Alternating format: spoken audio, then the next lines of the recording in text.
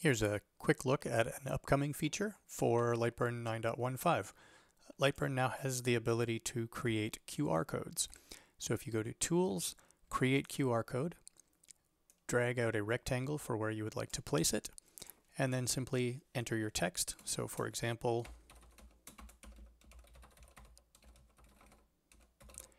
if you point a smartphone or a QR code scanner at this graphic, you should see our website come up automatically.